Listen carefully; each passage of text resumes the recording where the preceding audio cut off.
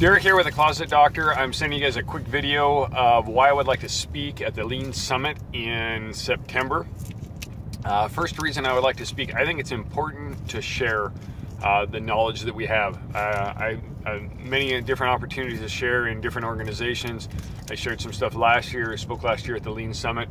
As it was coming up to my turn, everybody that went before me last year, I realized that they were super smart people, and that they were at a level of lean that was way above where I was at. And so one, I learned a lot from them. Two, at the same time, when I finished and what I had shared, I had a lot of those people come up to me and say, wow, I really appreciated this, and this was a great idea. And so that sharing of information between people is very important. So I need to give back. I've learned from other people, and I need to take the opportunity to share with other people.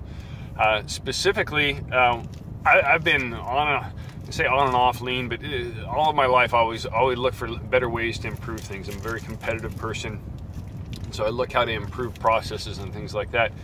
And we've been working on lean here in our company for about 5 years. We struggle with it up and down, like most people do, I'm sure. And I've focused on processes a lot. I'm not a strong people person, and so I focus on process, and that's where we normally have our ups and downs. Is we'll implement a process and it'll go for a while, and then it fails out, and we don't get the buy-in. And I've read Paul's book 2 Second Lean a bunch of times and go through it regularly for notes, and he talks deeply about building a culture. And recently I was able to go to Japan with Paul on a tour along with Nick from Walters and Wolf and do the tour. And it was what I realized there, what really stood out was how important the respect for people is in building that culture. It's the foundation and the basis of it. And so been back 3 weeks from that. We've been talking about that and working on that, and how different things and attitudes and all of those things apply. And as I was riding on the bus in Japan, I was discussing with a couple of people from Walters and Wolf some of the things we do for hiring to help that process, to speed up that process.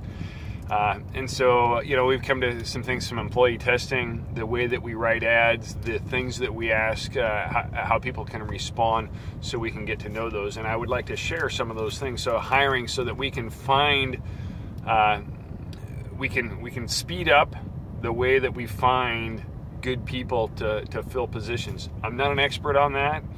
I still struggle with that in a small business, in a small market, and then finding employees is tough.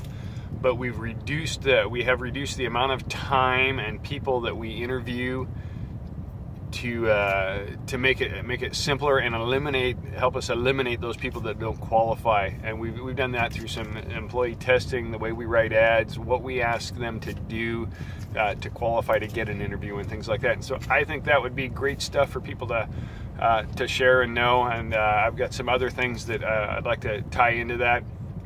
And so I'd love to have the opportunity to share that. If you guys have any follow-up questions, please contact me. You can email me or call me.